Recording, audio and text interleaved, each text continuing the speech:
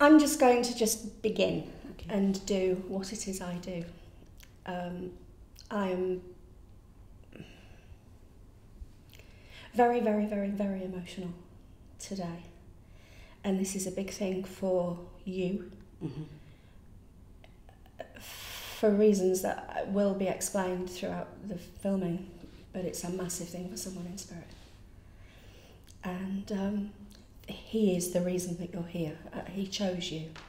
I had 5,500 entries for this filming competition over a set period of days, and I don't choose. I get my daughter Poppy, who's 6, to choose, because I don't want to be drawn in to thinking I want to read for you, and I thought it would be completely individual if she did it.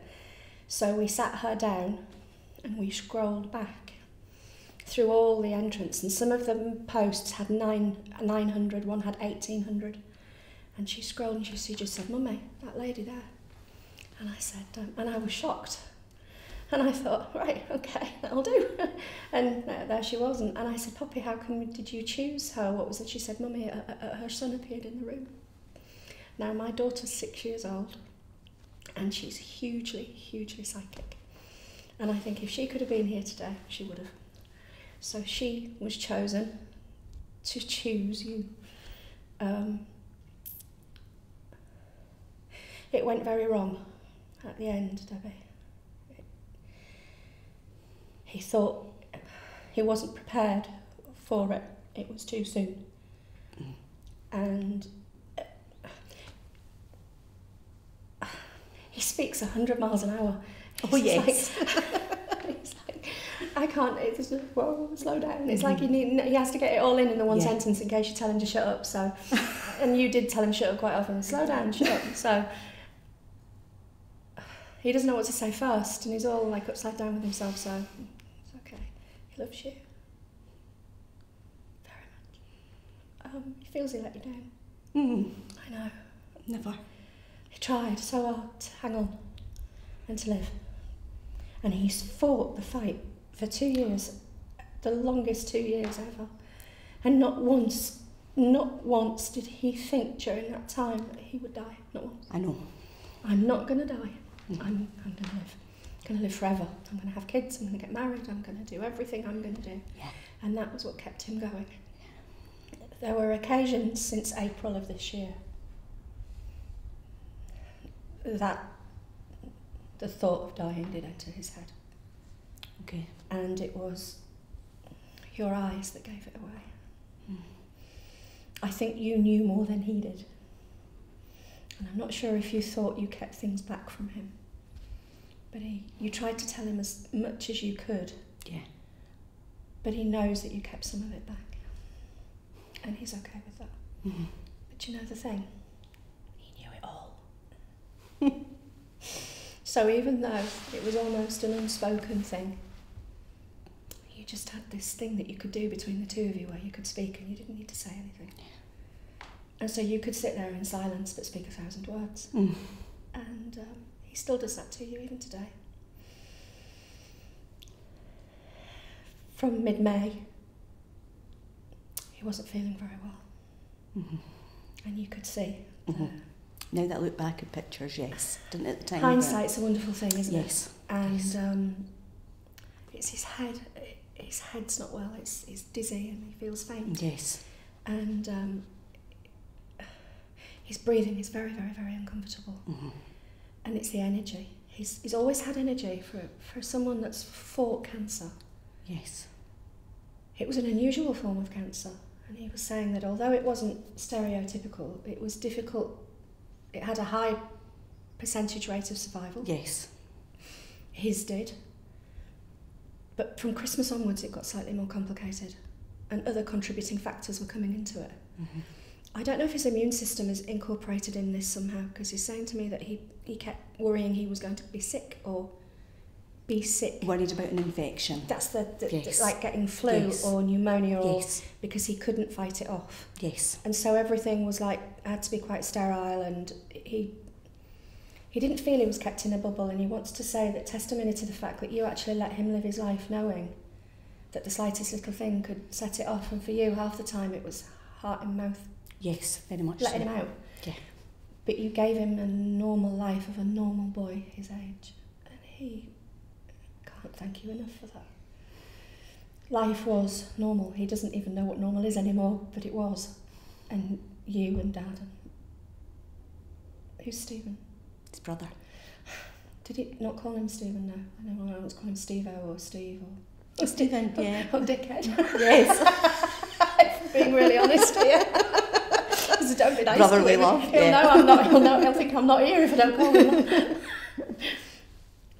Brave beyond belief.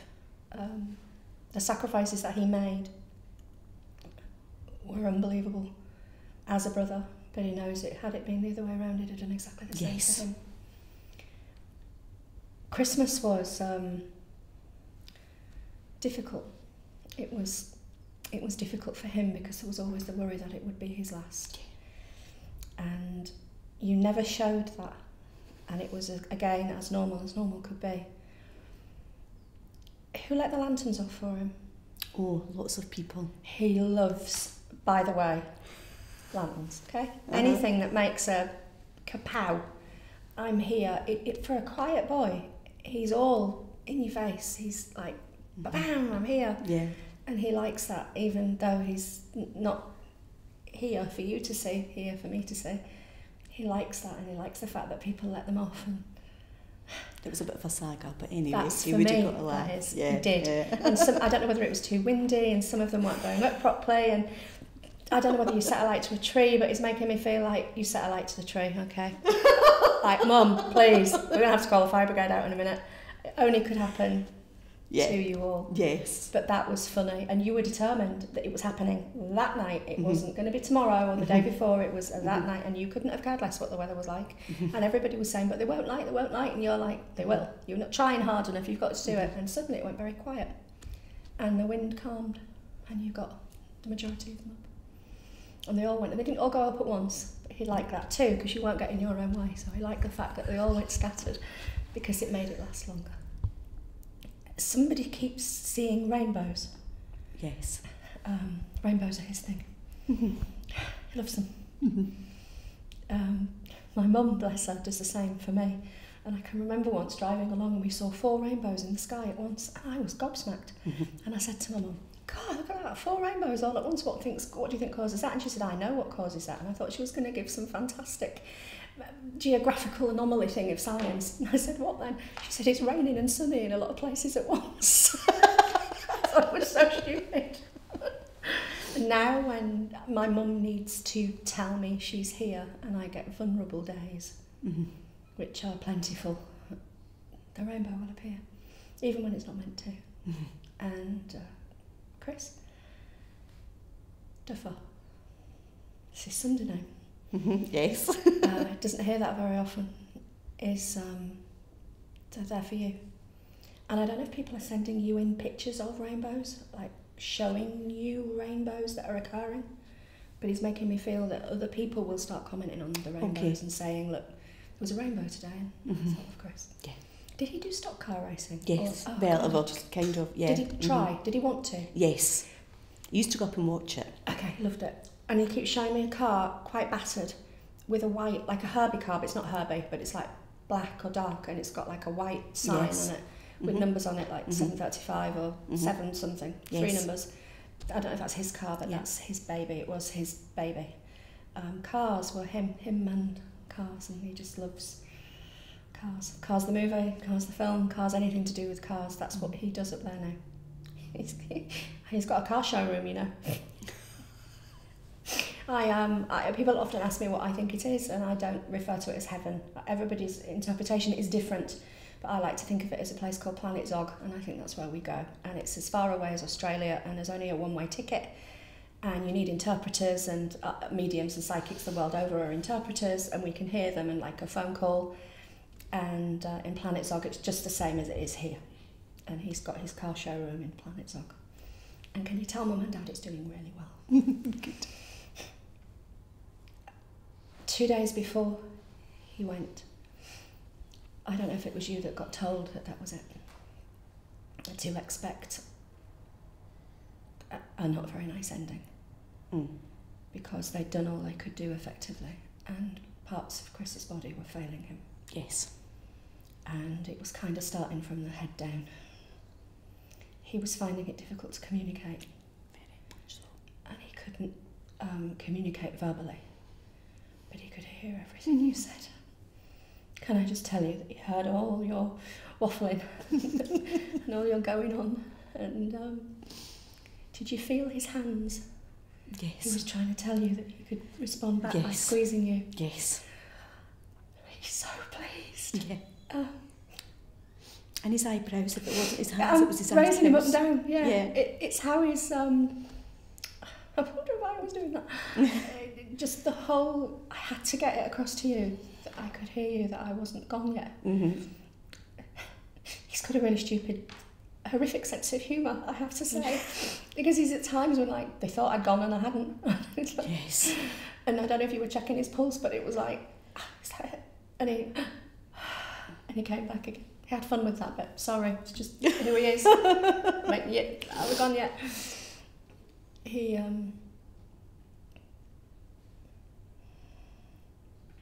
fell asleep. And he's saying that it looked more painful than it was. And it looked uncomfortable. Mm-hmm. Because he fought it. He wasn't going to go without a fight, Debbie. Yeah. He fought it every step of the way. Mm-hmm. And even when the light was there, he wasn't having any of it. Just one more minute. But he used to say that to you as a child. It's bedtime. Just one more minute. I was going to have my one more minute. And no one was going to take that from me. And I fell asleep. I'm holding your hand, or I'm in your arms. I'm with you. I'm right there. And I closed my eyes. Although I hadn't really opened them, but I closed them properly, and that was it. And you kissed him. You told him how much he loved you. And he heard every word. You stayed for a long time. Yeah. You overstayed. Because he's at the corner of the room, and it's like, Mum, you need to go. They need to do things. But he knew it would be like that. Mm-hmm. He needs to thank everybody. So this is a thank you to everybody who came to his funeral. Mobbed. Crazy. He felt like Robbie Williams. It was just all there for me. It was incredible. Very humbling. Yes, it was, to know that he was so popular. Yeah. And that so many people were there to support not just yourself, but to support him too. Mm-hmm. They're still doing that now. Yes. And it's everybody is doing so much to give to the world the fight that he did, and to make it easier for others in the same position. And there is a cookie jar, or a biscuit barrel, as I'd call them. Mm-hmm.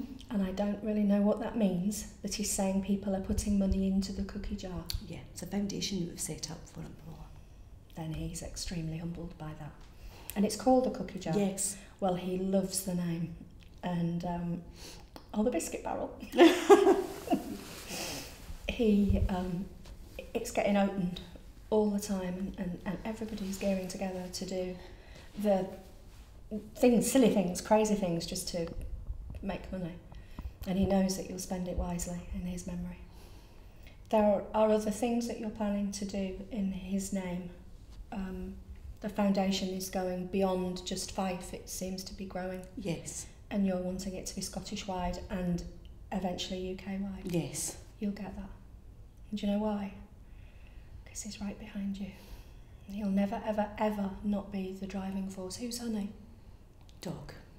Past. Yes. She's with him. I bet she is. She's in here now.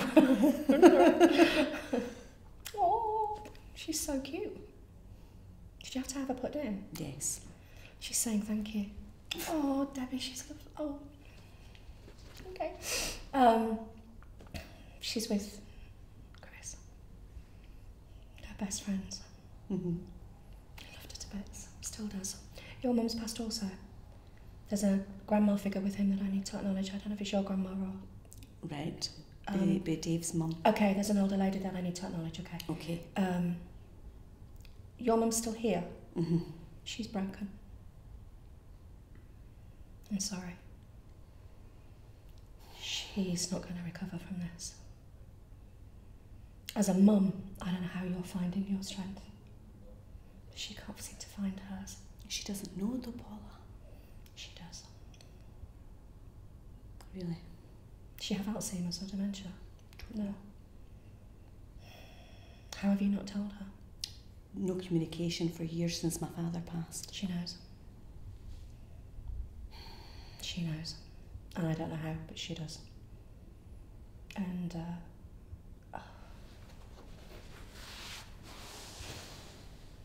you need somehow to communicate. Before it's too late, Debbie. I don't know how that would make you feel. Opens a lot of old wounds. I know it does. Mm-hmm. But he's urging me that there is a valid reason. While you've still got the chance. I know how difficult it will be for you. But it's really awkward. Really feel uncomfortable, but I'm just... Mm-hmm. You know what I'm trying to say. Yeah. I don't want you to be in a position where she passes, and I've been there 3 times with members of my family, with my own mum, and I didn't get the chance to say goodbye, and the guilt that I feel is horrific. But I've come to terms with that. Somehow she knows he's passed.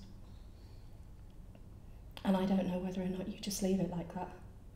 But I think what he's urging me to say to you, and I have to because he's very insistent, is when the time comes, make sure that you make the right decision to go and say goodbye to her or not. He'll lead you. You don't have to do it now. Okay. Because he doesn't want you to be in any more pain. News gets around in weird ways. She knows. But I'm almost sure that she has a head issue. And there's something not happy going on in her head. So whether it's dementia or stroke or a problem upstairs, he's only giving me it the way he's giving me it. So excuse me if it doesn't sound very right, but I am being led by Chris, and it's just, Mum, just if you get the chance to do something, do it. Because he doesn't want you to feel that you should have. Okay. But we're not for that now. That would be later on in the rest of the year. Okay. The more the foundation gets bigger and the more people that cover it, because there's newspapers interested in it and there's people that will do write-ups, you need to get to magazines, you need to be kind of promoting it that way.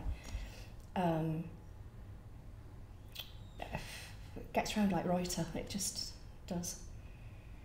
And just be aware, just be prepared for that is all he's saying, okay? Okay.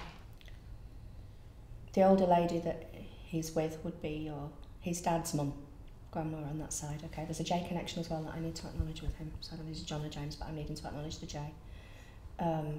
There's 7 of them, or 1 of 7. The 7th month of July or the 7th month is important to her, so I need to acknowledge that. And I don't know if I'm supposed to count up 7 people or being 1 of 7 in spirit, but there's a couple to the side of her, which would be aunts or uncles. They're not, I don't want to say they're not important because that sounds awful, but they're not, and he's not allowing them to come through because it's not their time. Yeah, you know, this is my space. You can bug off. And why not?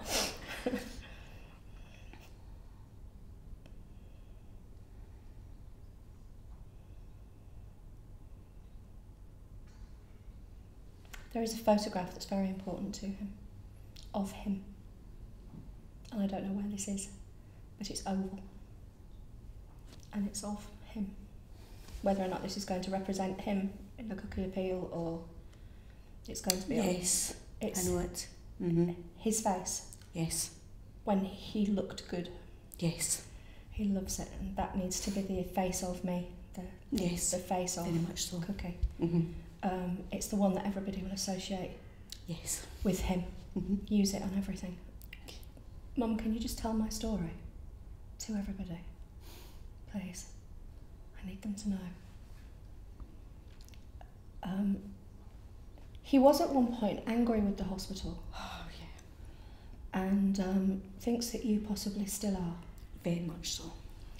And if I'm really honest, I've gone goosey.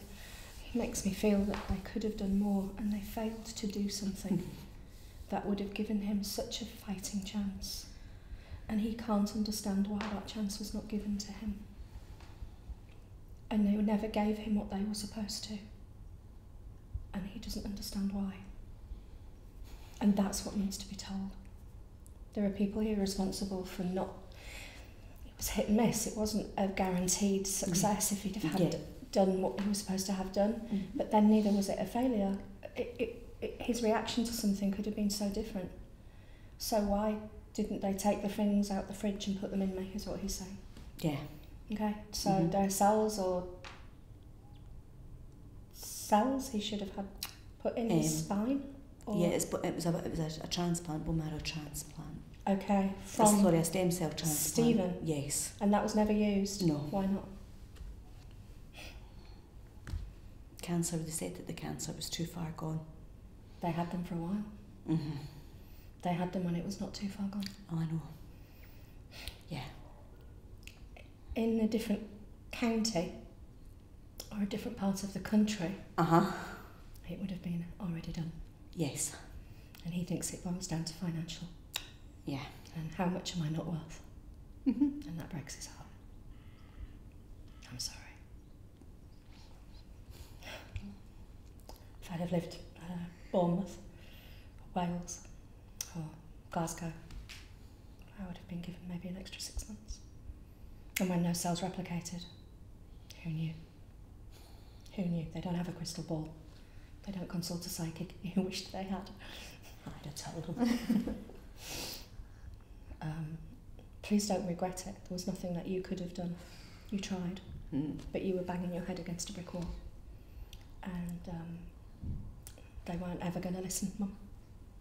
I don't really know why they took them in the first place. I think it was to look good. It was to make it look as if they were doing something. Yeah, protocol. When really they were doing nothing. Mm-hmm. And they had them there for long enough. They could have used it. And it could have helped me if it had gained me a week. It's a week of my life I deserved.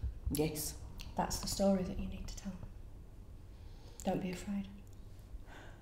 You'll tried to get shut up. You'll be told. But I'd like to see them try and tell you to shut up, he said.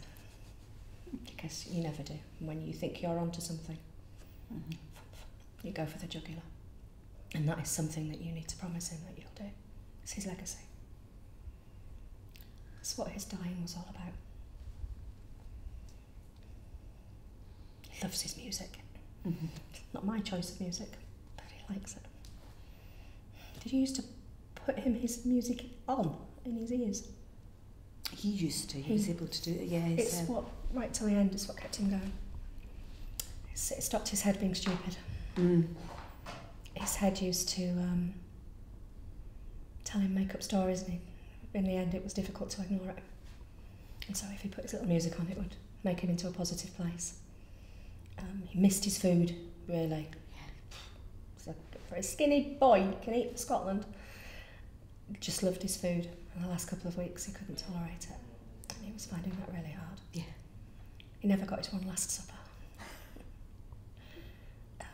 He was feeling quite nauseous all the time. And I don't know if he was being sick, but he's showing me actually feeling very sick. Yeah. That was hard for you, he knew. There were times when he made you leave him or asked you to go. He didn't want you to go. He never wanted you to. He did it because he knew that you were tired. And you said, I want to be on my own now, I'm okay, I want to go to sleep. And you'd go home. He only did it because he wanted you to have some rest. Whenever you left the room, he'd cry. He didn't like being on his own. You silly sausage. And he knows you would have stayed there for 24 hours a day. And walking out that room, I bet you cried going down the hallway too. I'm sorry. I wish now I'd not asked you to leave.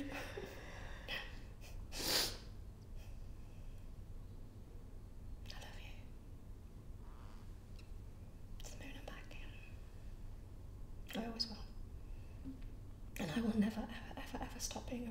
promise. Apart from when I'm selling cars. I've got nowhere else I'd sooner be than with you. He keeps leaving you feathers. White feathers, you must be finding them. Or if not, you need to start from today. I swear if there's not one waiting for you near your car, I'll tell you off. He's getting to grips. The thing is with Cookie, which is Cookie, is that he, and the cookie jar, yeah, penny dropped, he does it his way. Always did, always will. And in life, as in death, he's unique. You must wonder why him. Yes. It's a question that he hears you all asking every day. Yeah. Why him? The answer's quite bizarre, because he was strong enough to be. And he was strong enough to be, if you will, the voice for the rest of the world with this. And the love you have as a family and the strength as a family is strong enough to promote the cause. And that's why. No other reason. It's almost like a sacrifice he feels. I don't know if you used to like Scooby-Doo, the movie. There's a line in Scooby-Doo and he's repeating it. A sacrifice? I'm a sacrifice. He's doing it for me now. It's a terrible impression of Scooby-Doo, I grant that, but yours was much better. And that's what he thinks he was, a sacrifice to make it so that this doesn't have to happen to any other family. And there is some big letters that need writing. I need to get members of Parliament and everything involved here. It needs opening up to the public, and I now wonder why you were chosen. Because suddenly the world will know about this, and will help the Cookie Jar Foundation grow and grow and grow. And that's why. And he's so thankful to you for being brave enough to come and have this done. Because it's the only way he could really get you to sit still and have told what you need, because you know you can't, you don't sit still, you're so busy, you're like a headless chicken running around, but that's you. I need to say a really strange thing to you, which will sound peculiar. In all of this running around, don't forget to grieve. He says you'll know what he means. It's okay to let it go. Do it in your own time. Time doesn't heal. Whoever wrote that needs shooting. It's like having a hole the size of the Grand Canyon ripped out of you and trying to stick it back together with Play-Doh. It's impossible. And it could take you the rest of your life before you feel any better. But you adapt. But you've not started your adaptation yet. You're so busy with everything. It's almost like he's gone to the shops and you just think he's a bit late coming back. Yeah. Or he's down with his car tinkering about. And if that's how you need to do it, then you know what, Debbie, that's fine. It's your rules. Just because Mrs. Taylor down the road might do it differently doesn't mean to say that you need to be her. You be yourself. But allow yourself time to miss him. Okay? It's when he'll come in the closest to you. Just you and him time like you always used to. Very, I want to say he's a mummy's boy, but he'll hate me if I say that. Too late. Oh. I can't believe you said that. But you did have a bond. Yeah. He was always there, even before I became a special little boy. Little cuddly boy. Always was, always will be. Is there anything you'd like to ask? Is he around the house often? All the time. Every day. And the Wednesday that he passed, was he in the living room? Did I see him? Yes, you did. At the corner of your eye. Uh-huh. Yes, he walked by. Doesn't think you're ready for a full visual yet. Sounds like a different magazine that I don't think we want to look at. But he doesn't think you're ready for the full Monty, but it will always be. Is that, in your living room, if I sit here, is there a door there? Or to the hallway? Yes. Because I'm walking through the hallway and you're seeing me out the corner of your eye. Yes. That's where he'll walk, to the hallway. And so it's not like he was in the living room, it was like he was walking by it almost. He was at the door of the living room. Yeah, it's exactly where I am. And he's kind of just stood there. Yes. And it was like a split second, and I think you thought, was that not? But it was. Just check in, make sure you're okay. He worries more about you than you do about him. Role reversed. Yeah. Because he knows you. He knows every inch of you. He knows what buttons to push, because he could push them too. He says, don't paint me like a saint, because I'm not. But he knew what buttons to push. But, you know, if he pushed a button, he'd feel such remorse for pushing it. He'd be all over you like a wet rag trying to make everything feel okay. Did he used to write you little notes to say sorry? Like, I've got to write you a little note. Like, I feel like if I've done something wrong, I've got to get you on the good side again. So I'd have to write you like a little note. He did it once, from what I can remember, yeah. Okay, that's what he's still like. Like, I'm sorry. And I found pieces of paper in a bookcase, and it was stuff that he'd written. I don't even know when he'd written it, years ago probably, and I was really down, and I went to the bookcase. It's the little notes he's talking about, yeah. Mm-hmm. Yeah, they were just meant for you to find. Mm-hmm. Got a little memory box of his. You just get like a little memory box. Yes, started. Then put things in there. And it might not even be things that he had here, but it's things that will remind you of him, to show his nieces and nephews. Mm. Just that you can go, and it's okay to go in there. Don't feel that you need to, you know, I can't do that because it'll make me upset. That's just an okay thing. Sometimes they're tears of joy, and they're not just tears of the missing. And he says that you're not crying for what you've missed, you're crying for what you will never now have. Mm-hmm. And he understands that. But you'll always have him.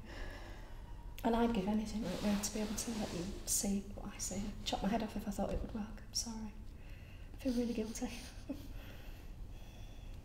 But he'll always show you, always. And when you're ready, you'll see him. But you need to let him know, okay? Because he's not just going to come running in the living room. No. He doesn't want to freak you out. He likes to sit on the bed with you. He likes to sit just before you go to bed. He likes to watch you go to sleep, which you now think sounds a bit creepy. It does a bit. But he likes just to sit there, and he knows then that's when you're peaceful and that you're okay. And then he'll wander around the house doing his bits and pieces, but please look out for the signs, you will find them. And they're going to be funny, because that's just his sense of humour coming through.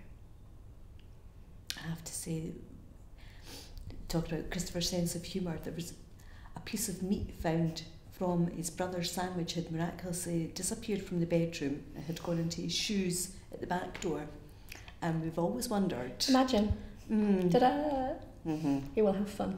Oh yes, I bet. Yes, he will. He likes turning things on and off. He'll like making things break. He'll like putting the Sky information button on when there's nobody near the channel. And he'll like moving things around in the kitchen.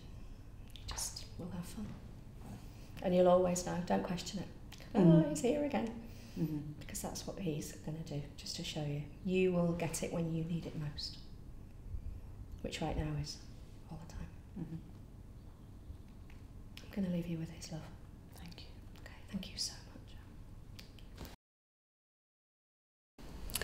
I would very much like to recommend Paula to other friends, family. I would use Paula definitely again for any future readings.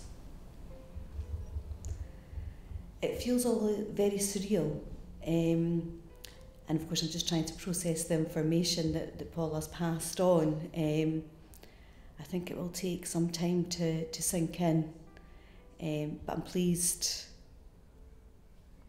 of what's come through and everything that's been relayed through Paula.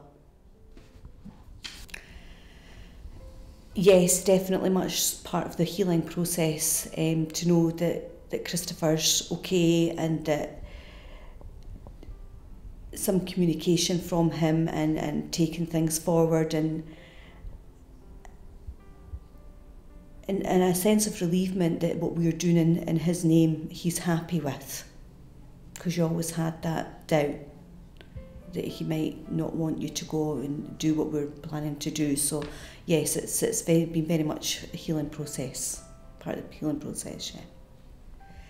We've got various things in the pipeline. We've had quite a lot of people coming to us. We're talking about doing a cycle ride from our place of residence down to London, and then from London over to Belgium next summer. And from what we can gather, there's at least 40 to 60 people interested in doing this to raise money for the Cookie Jar Foundation.